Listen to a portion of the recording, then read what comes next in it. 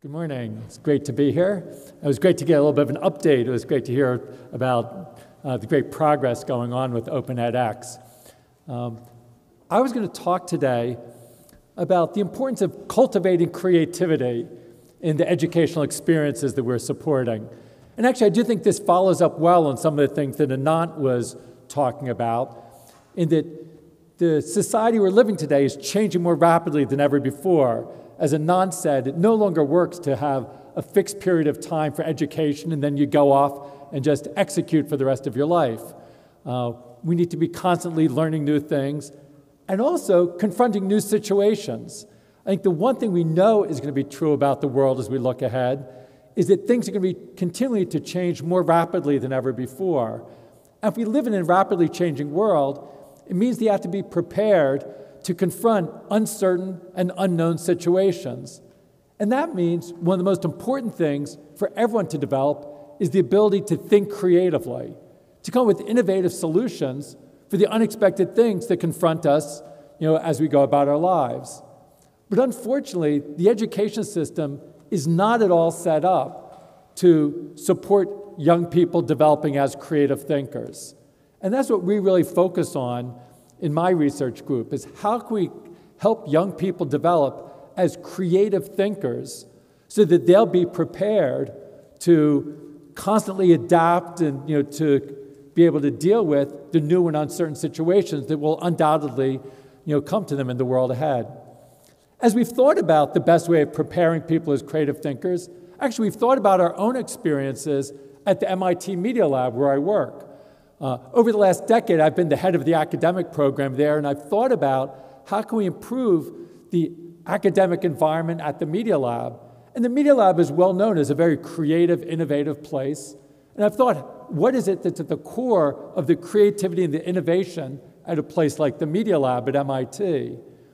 And I've tended to summarize it. A group of us came up with the framework that we call the 4 Ps of projects, peers, passion, and play. And we think that's the way we run things at the Media Lab, that we think that the researchers and the students at the Media Lab are very creative because it's an environment where people work on projects based on things they're passionate about, collaborating with peers in a playful spirit.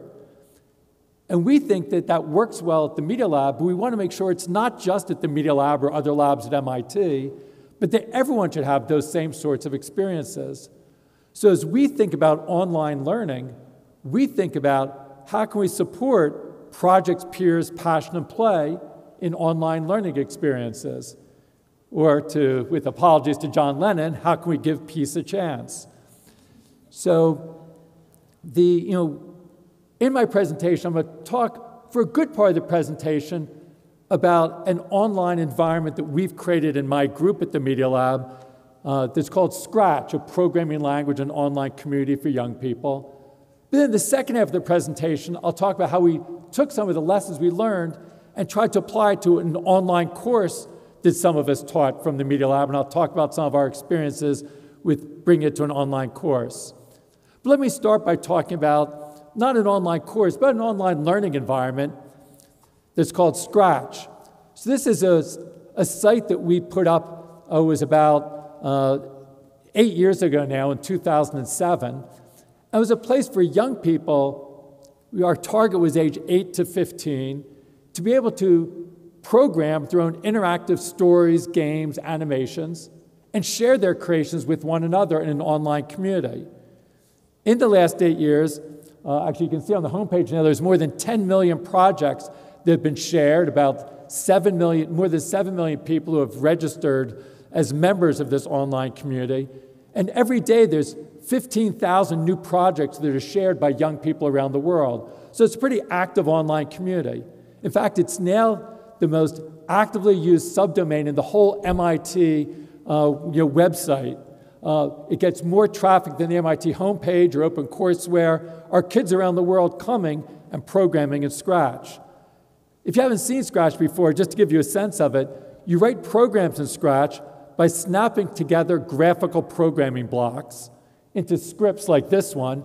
Each of these scripts will control the behavior of a character, or we call them sprites, in this case to make a game where you're controlling a big fish to eat little fish. So you create these scripts to control characters, but then importantly, you can click the share button and share your project into the online community. I think we're the first programming language that was, when we launched it, we launched the online community at the same time because we felt the community was so important for people to be able to share their ideas with others, to be able to see what others are doing, and so they could see what others are doing and also get feedback on what they're creating. So it's been exciting for us to see the wide range of different types of projects that people do. We're excited about the number of projects going up on the website, more than 10 million projects. But even more exciting to us is the diversity of projects. If you look at the website, you'll see everything from animated stories to interactive birthday cards that people create, to animate comic strips, to virtual construction kits. Actually, this was made by a teenager in Belgium who actually made a virtual Lego construction kit, which we never imagined Scratch could really be used for this, but he created it. We got to know him that way. He's now a student at MIT as an undergraduate and contributing to the Scratch site. You can recreations of classic video games like Donkey Kong, new games like dress-up doll games, tutorials, interactive artwork, science projects. So in all of these, kids share these online, and it's a type of open source community. Everything that kids share is shared by Creative Commons under Creative Commons license. So everything is open for remixing. And in fact, of the 10 million projects on the site, about 30% or 3 million are remixes where you can look at someone's project, play with their project, but then look inside, see the scripts, grab the scripts and use them as part of your project. So it's this active environment where kids are building on one another's work. Just to give you some examples, like this is a project from a school in India where in the classroom they were studying the layers of the earth. And there's a 13-year-old, he decided for his final project, rather than write a report or do a PowerPoint presentation, he's giving an animated guided tour of the earth with a voiceover. He's speaking in his native language of Kannada, explaining what's going on. His teacher explained to us that what he was most excited about was he was surprised to find that things are moving inside the earth. He said, I thought everything was solid. I can't believe things are moving. So he talks about the water table and other things that are moving inside the earth. So it's a way for him to share what it is that he's learned and also tell other people about the layers of the earth. Or here's a project from a middle school in New Jersey where they were in a social studies class, they were studying the island of Rapa Nui, or Easter Island off of South America. And one of the students did what sort of like Sim Rapa Nui, a simulated world where you can travel around and you have to learn to survive in Rapa Nui based on what he had learned about the culture and the history and the economy of Rapa Nui. Fishing is the main part of the economy, so in order to survive, you have to cut down a tree to get a fishing pole, to make a fishing rod, and then get fish. But if you cut down too many trees, the god happiness goes down. So again, this is a way for him to share what he had learned and help other people learn about what was going on in Rapa Nui. In this case, actually, these two cases are different. With the one in India, they had learned Scratch in school, so the whole class was doing projects like that. In this case, he had learned Scratch at home with his friends, and then he asked the teacher, could I do my final project in Scratch? She hadn't heard about it, but was open enough to let him do it. And then it started spreading through the classroom as he introduced it into the classroom. So Scratch gets used somewhat in classrooms, and in fact, that's one of the fastest growing parts of Scratch. But a lot of Scratch happens outside of classrooms, kids doing it at home, in libraries, museums, community centers. Let me tell a story about one girl in California who used Scratch. Her Scratch username is Ipsy, and there's a page for one of her projects where she's talking about things that, some of the things that she likes. And like a lot of teenage girls in California, of course, she likes Disneyland, she likes Sailor Moon, Adventure Time. One of the things she likes best is drawing. She writes on her webpage that she loves drawing all of the time. And she'd never written a computer program before finding out about Scratch, but one of her friends told her that if she went to Scratch, she could make her drawings come alive. She could animate her drawings. So she decided to come and try it out. This is one of the first projects that she did on the Scratch website. And she took one of her drawings, and no, she just added a little bit of animation to it. So you can sort of see she's starting with something that she's comfortable with, drawing, but like dipping her toe in the water of programming. If you do see inside, you can see the script. This is the script she wrote that switches between costumes to do a simple form of animation. So that's how she got started, but then she became more and more interested in how to do different types of animations and to tell different types of animated stories. Again, like many of the young people in Scratch, she built on things that she was interested in. She loved the books, The Warrior Cats. This is a popular series of books among elementary school kids. So she decided to take some of the things she learned from the Warrior Cats books and create a whole Warrior Cats world in Scratch. So this is her Warrior Cats project, where you can design a warrior cat and then use it to explore the world. And there are 4 different clans of cats, and you can interact with different cats and find out more about the interests and strategies and plans of the different cats in the different clans. So again, she put up this project on the Scratch website, and again, lots of people saw it, and a lot of people were impressed with her artwork in this project and other projects. So she started getting lots of comments about, well, how did you do that? Could you show me how I could do this type of animation? Could I use some of your different types of animated characters? Or people asked her if she would be willing to make characters for them. So then she started putting up projects like the next one, which were a series of her characters, which she was encouraging other people to use. You'll notice that she's now into branding her work. So these are some of the productions from Ipsy's studio. And you might not be able to read, but in the instructions, she puts rules like, you can edit these as much as you want, but you must give me credit for any of these entries.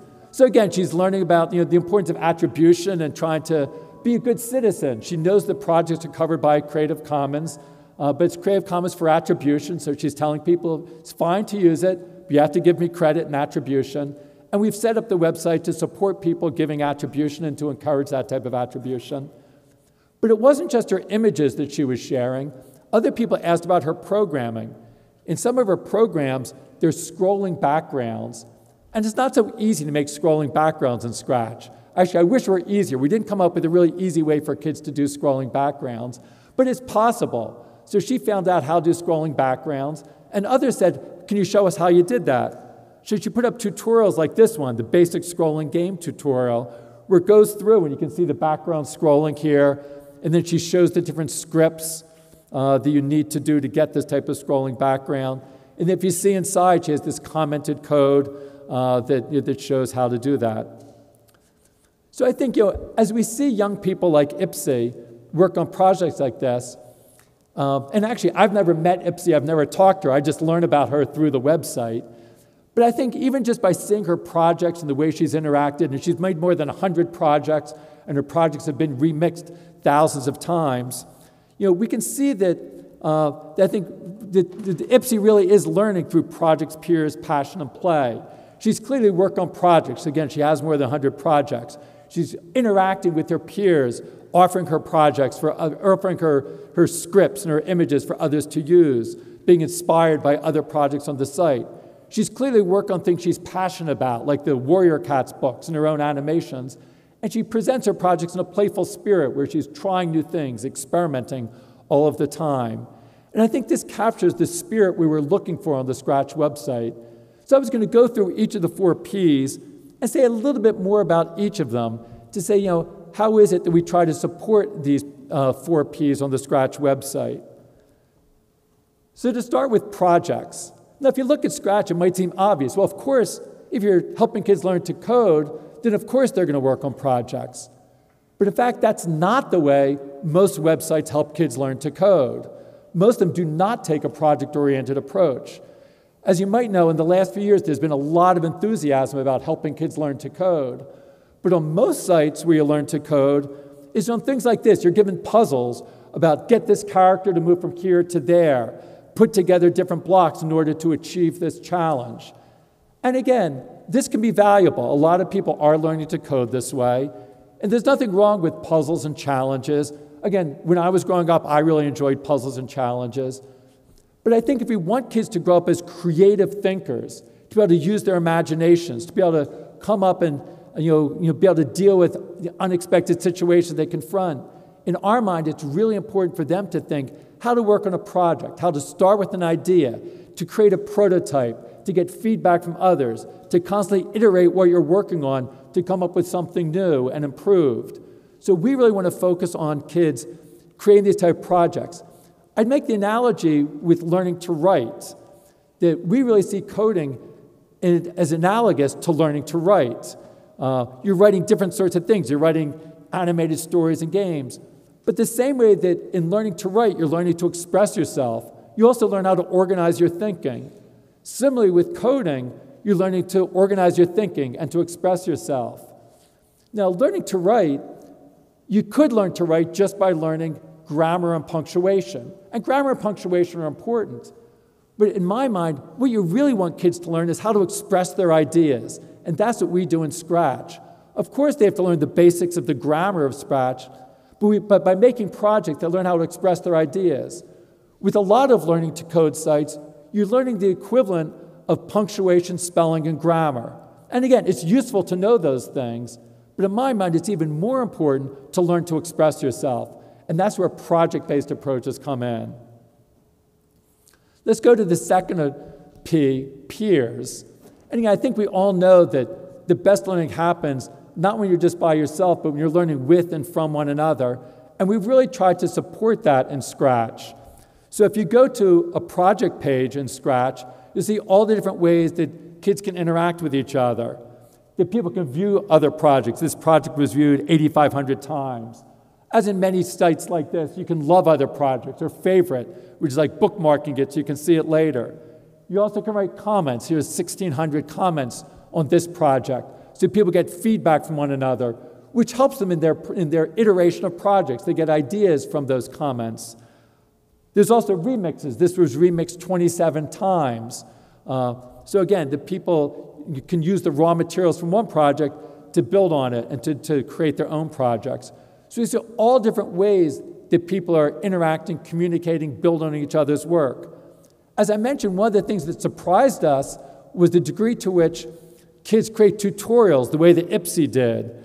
So in fact, like here's a whole gallery where someone gathered many tutorials from the site. They called it Tutorial Madness, with all different types of tutorials that people have created, both from how to draw things in Scratch to how to program different things in Scratch, even tutorials on how to make your projects popular in Scratch. So we knew that we would create tutorials in Scratch, or some educators would create tutorials, but we were really delighted to see that kids themselves were creating tutorials to share their ideas. We find that lots of kids really want to share their knowledge with others. They've set up whole studios where they offer advice. Put your project here, I'll help you debug it. Kids created a welcoming committee for newcomers to Scratch where they would help newcomers learn the basics of Scratch. So we've really leveraged the willingness of the community to share their ideas with each other to really make it a learning community where kids in Scratch are learning with and from one another. The third P is passion. And again, we feel that people, not just kids, but everyone is going to learn most when they're working on things that they really care deeply about. When people are interested, they're willing to work longer and harder. They're willing to persist in the face of difficulty. So for us, we're always trying to see how we can sort of leverage the interests and passions of kids. But again, this is very different from a lot of online learning sites. Just to give you an example, I'm going to show a little video clip of Sal Khan, the founder of Khan Academy, when he gave his TED Talk a few years ago. And right after he gave his TED Talk, he was talking about Khan Academy. He has an exchange with Bill Gates on stage where he talks about some of the ways that they work to motivate kids in Khan Academy. I'll play the video clip and then talk about it. You're doing a system that has to do with motivation and feedback, energy points, merit badges. Tell me what you're thinking there. Oh yeah, no, we have an awesome team working on it. And I think it's not just me. I'm still doing all the videos. We have a rockstar team doing software. We put a bunch of game tags in there. We get these badges, we get leaderboards by areas, and we get points. It's actually pretty interesting. Just the wording of the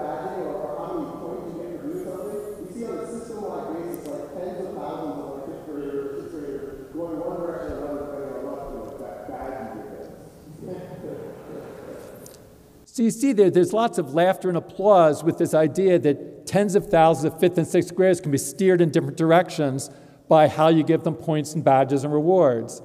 But when I hear that, I'm not very excited about that. The idea that you can steer, the idea of education should be steering 5th and 6th graders in the way that the publisher or the creator of content wants to steer them isn't the way I see creative learning developing. For us, what we really want to see is we want to see kids develop an agency for them to be able to figure out the paths that they want to take. So in designing our website, we always are focused on how we can give kids the autonomy to find out the things they're interested in following up on. And there's a growing amount of research that's showing that building on that type of intrinsic motivation, about building on interests, is far more effective in the long term than extrinsic motivation, like points and rewards, that might be successful in the short term. You definitely can get people to do things in the short term, but growing research is showing that if people, even if they're motivated in the short term by external rewards, if you do this, you'll get that, it often can have a negative effect in the long term. There's a book that Daniel Pink wrote a few years ago called Drive that I really liked, and in the Drive, he writes the following. He says, rewards can deliver a short-term boost, just as a jolt of caffeine can keep you cranking a few more hours, but the effect wears off, and worse, can reduce a person's longer-term motivation to continue the project. And researchers are saying this over and over. They do studies where, in one example, there was one at a university where there was a certain type of puzzle they want kids to solve, and they paid one group and they didn't pay another group. And not surprisingly, the group that was paid worked longer and harder on solving the puzzles. But then they invited all the people back the next day and didn't pay any of them. And the kids who had been paid the first day worked less than anybody else. They'd been conditioned to expect a reward, and then they weren't interested anymore in doing these activities. So in the Scratch website, we're always focused on how can we draw on kids' interest. We really downplay the points. We even minimize, kids they will look for ways to quantify things. They want to see who can get the most followers. We used to show how many followers everyone have.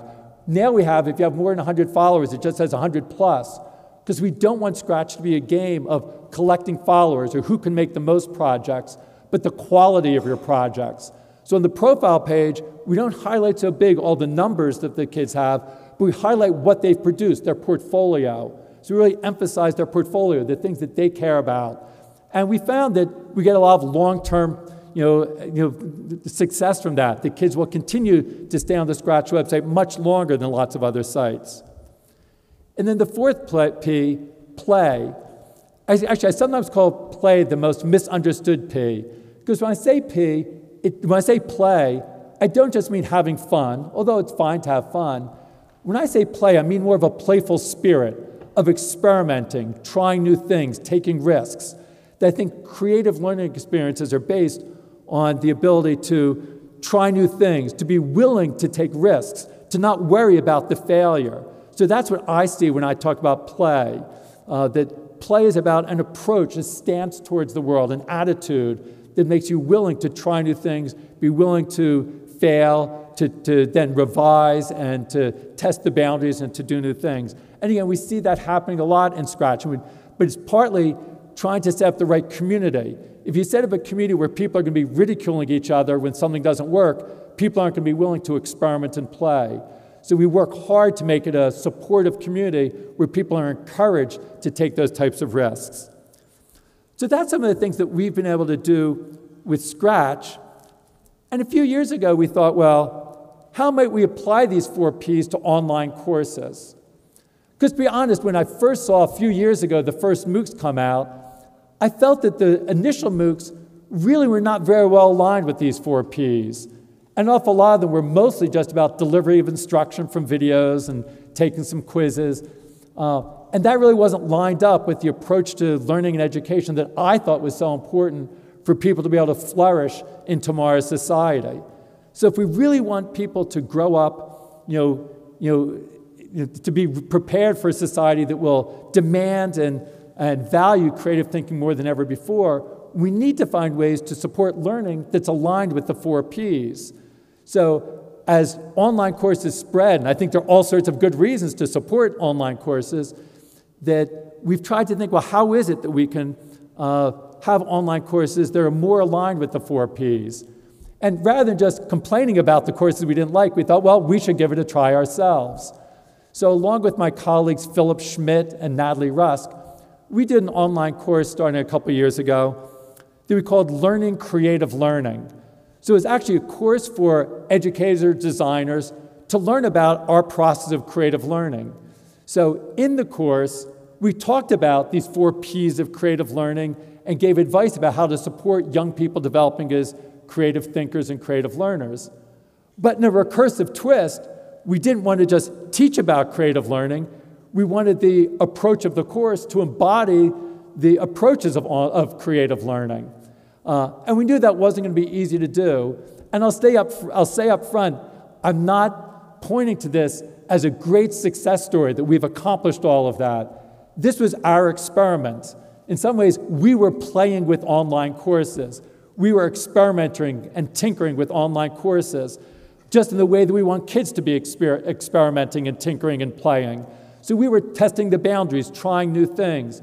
Right up front, we said, this is a big experiment, because we wanted people to be a little more generous and when things didn't go well. So we admitted up front, this is an experiment, we're trying new things, but join us in this activity.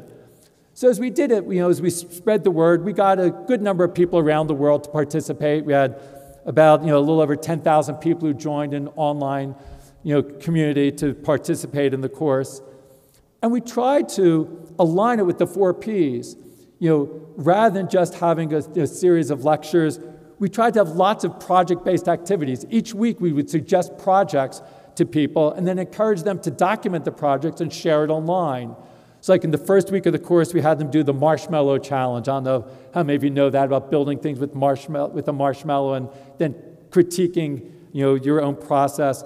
And we had participants in the course do it, but also a lot of them tried to do it with their kids or with their students and then documenting that and talking about it. Or we had people try our Scratch software and make their own projects and write about their experience with that. Or to visit a community learning space and report on that, or set up their own community learning space and do that. So it's very project-based, of people sharing with one another. We also tried to, rather than just having some videotaped lectures ahead of time, we did live weekly conversations. So it's different along 2 dimensions. We thought it would be useful to be live in that we wanted to give people feedback about what we were seeing in the community, especially as we were beginning this new course. Actually, I think it was very successful that as people posted their projects, we would refer to them. Now, of course, if there's 10,000 people join the community, we're only going to be able to refer to a very small number. But I think people really appreciated that we gave some concrete examples that last week so-and-so in France did this project, and so-and-so in Brazil did this project, and this is what caught our attention about it. And rather than just lecturing, we organized everything as conversations. Actually, this was a conversation I did with Joey Ito, the director of the Media Lab, and his sister Mimi Ito, who's a cultural anthropologist who's done a lot of great work in the area of technology and learning.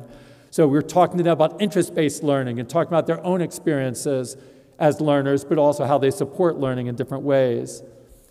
Now, in these weekly conversations, one of the most interesting things to us was, as we had these live weekly conversations, we also had a back channel where people in the community could talk with each other.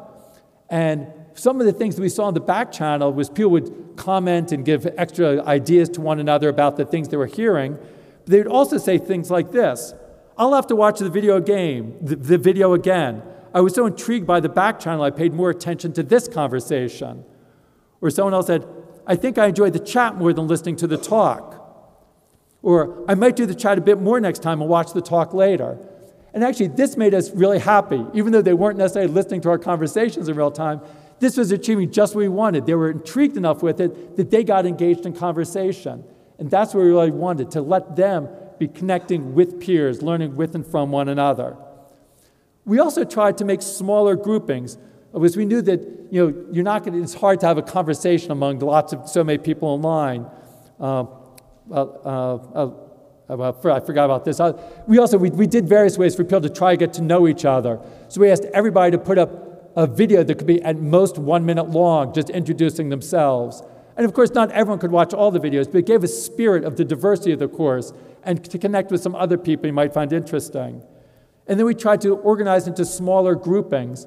So there are more than 500 smaller cohorts. We initially organized around geographic time zones, so it'd be easier for people to have conversations with each other. But then we encouraged people to self-organize around their interests based on things that in the larger discussion groups they were finding out.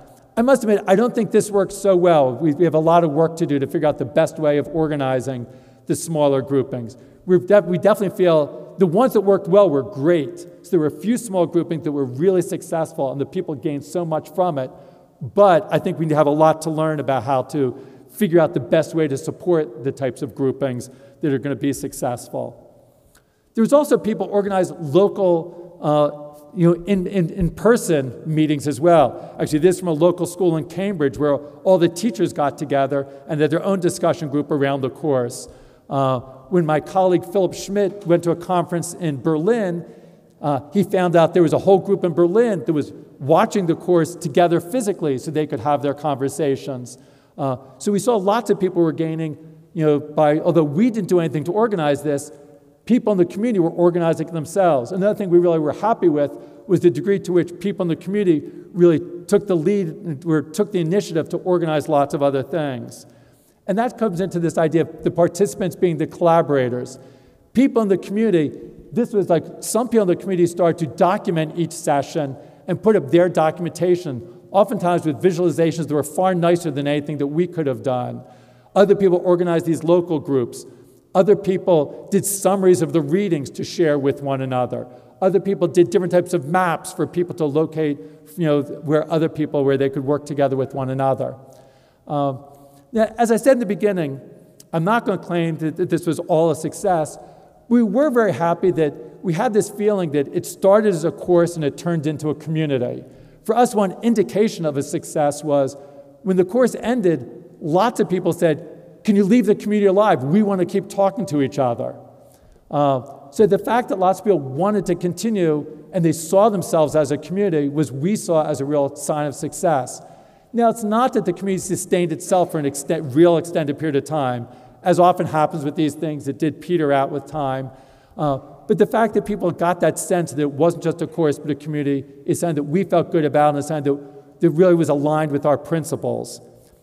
So I think we still have a lot to learn about how to really support the 4 Ps, but we remain convinced as ever this is the right goal to have, as we try to make online courses, there are a lot of things you can do just for delivering information online is the straightforward, easiest thing to do.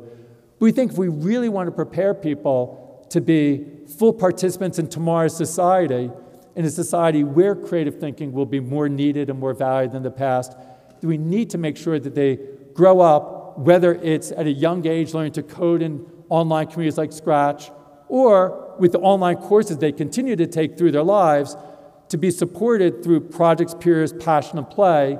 And that's the way they'll really be prepared to be full, active, creative participants. It's not easy to do this. We're experimenting with this.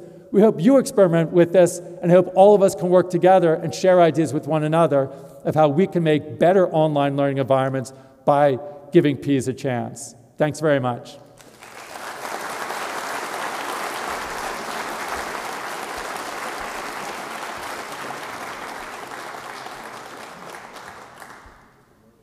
We do have time for a few questions. If people want to just stand and shout out a question, I can repeat it if anybody has questions or comments or suggestions or critiques. It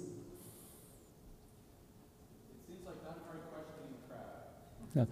Yeah. The first one's always the most difficult one. It's hard to get the first question. Okay, it's what was the platform that you guys used to run your course? of course.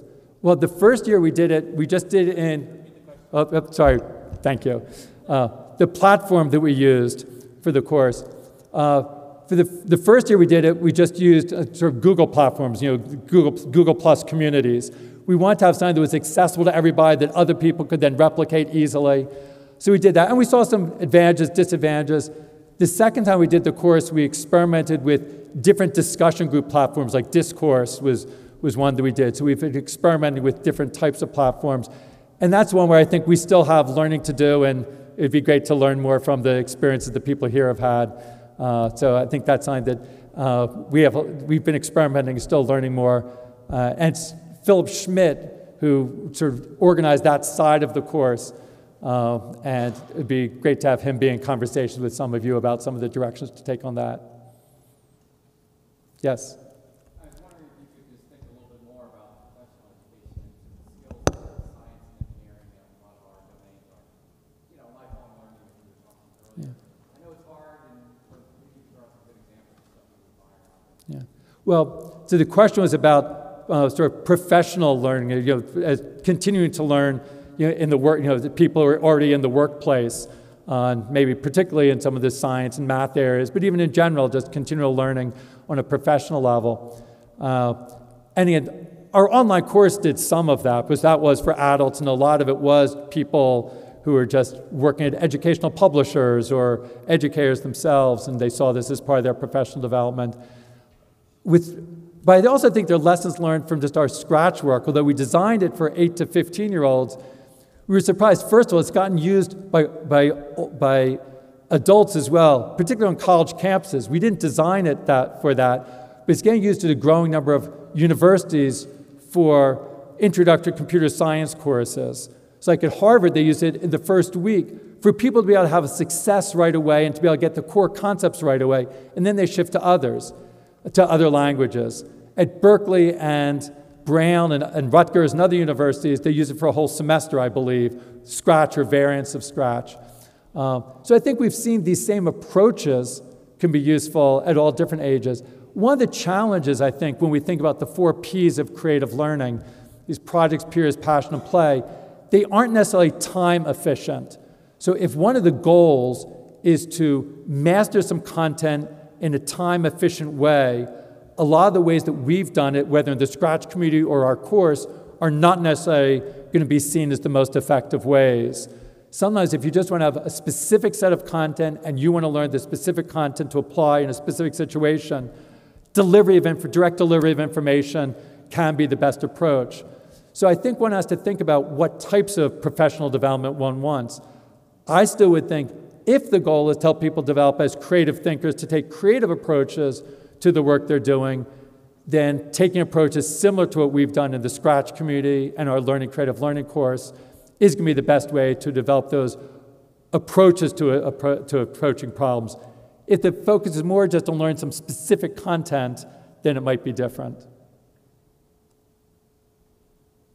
Yes, in the back? I used the MIT app inventor, which seems to have some Scratch extensions, and it only works on Android, and it's accessible via Google Play. I'm wondering if you'll be porting that to iOS so that learners who are using Apple products. Yeah. Right. So the question was about App Inventor, which is another MIT project that allows people to develop apps for phones using a programming environment very similar to Scratch. And it's not so surprising. The lead sort of visionary for App Inventor is Hal Abelson at MIT. Hal, in fact, was my dissertation advisor when I was a graduate student at MIT. And when Hal was getting started with App Inventor, he was influenced by Scratch. So there's been a lot of flow of ideas back and forth between Scratch and App Inventor. So I do think App Inventor takes a lot of similar approaches, both to programming and also supporting of the learning experience. One part of the question was about the fact that App Inventor right now is only working on Android and not for iOS or other platforms, and might that be changing? Actually, I haven't kept up. I'm not sure the latest, and Hal Abelson or others on the team would be better, but I do know one of the challenges is that with a difference between App Inventor and Scratch. With Scratch right now, when you create a project, it gets shown in a web browser. With App Inventor, you're creating an app. So with Android apps, it's easy to then for anyone to make an app and simply put it for others to see on the Google Play Store. With the Apple App Store, it's not as easy to be registered as developers, so it's less easy to just have build your own app system that people can then easily put up in the App Store in the Apple ecosystem. So that's at least one of the constraints. But I know that they're looking for ways around it. I think they also started with Android for a variety of reasons, just to focus. I think ideally over time, I do think it'd be great if it was on other platforms, but that's at least one of the challenges of doing it in the Apple environment. Of course, there are other ways you can make other ways to have it run in browsers within, within the Apple devices. So there are other ways around it, but that was at least one of the challenges. Yes? Excuse me, it's about Scratch? Well, first of all, I should learn more about XBlock, and it would be great to work with some of you of trying to see how we connect to Scratch. One thing I will say, we're very interested in Scratch these days, so it's a good time for asking this type of question. As we were beginning, we just had enough in our hands just to sort of make the Scratch website work in our own internal, community. But right now that the community is growing and thriving, we're ready to reach out. So we're doing much more because we want Scratch to extend outside of Scratch. Let me tell you about a few things we're already doing along those lines, and then maybe this can be a foundation for doing yet more. So one thing that we're doing is we have a separate website called ScratchX, where the X stands for experimental extensions. So we allow people for developers, this is meant for developers, not for the kids who are using Scratch, but developers in JavaScript to create their own Scratch blocks that then fit in within the Scratch ecosystem. And those extra blocks to be used to connect with physical devices. So we have people like we were meeting last week with people from iRobot who are making a Scratch extension to control the iRobot Create robot. We also worked with people at Intel made an extension for their RealSense cameras to be able to have blocks for using the Intel RealSense cameras with Scratch. Also, you can make extensions to connect to web services and online data sources. So like we're working with Wolfram Research to be able to have Scratch blocks that access data from Wolfram Research. So we're very interested in being able to sort of reach outside of Scratch. Because right now in Scratch, you have this box that your animation runs in, and that's all that it can be. It can't really reach outside of that box. So you could do a weather map, but it's just a static weather map. We certainly want people to be able to access National Weather Service, pull in real-time weather data, put it on their Scratch website, on their Scratch web program. So we're very interested now in stretching and reaching more outside of Scratch. We feel we're at a good time for doing that. So it'd be great to have further conversations of how we continue to extend Scratch in different ways. Yes? Are you looking at Scratch getting into corporate learnings and case studies for basically management simulators or something like that? Yeah. So the question was about Scratch in corporate learnings and management simulators. The one thing, I think it's possible, and I do think one of the advantages is you don't need a lot of background to just dive in and start using it, so that would be the advantage.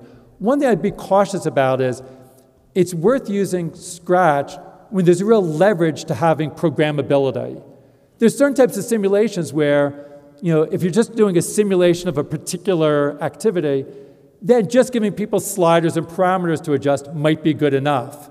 So I think I'd advise using Scratch and the Scratch grammar and programmability if you can really get leverage from the programmability. Because sometimes people see the creative things going on in Scratch, and they might over-apply it and say, well, let's just add Scratch programming blocks.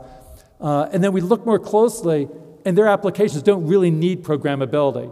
So I think it's great to look for programmability because I think it's a great learning experience for people too, and it gives me greater flexibility for people to be able to add programmability.